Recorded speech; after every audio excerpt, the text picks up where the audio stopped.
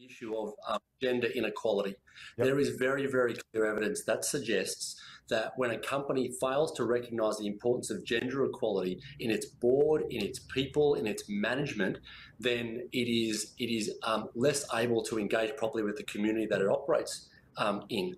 And there are lots of statistics which suggest that companies with boards that are equal in terms of male and female representation perform better because you get a diversity of views that you would otherwise not have got, and it's more representative of the customer that you're dealing with.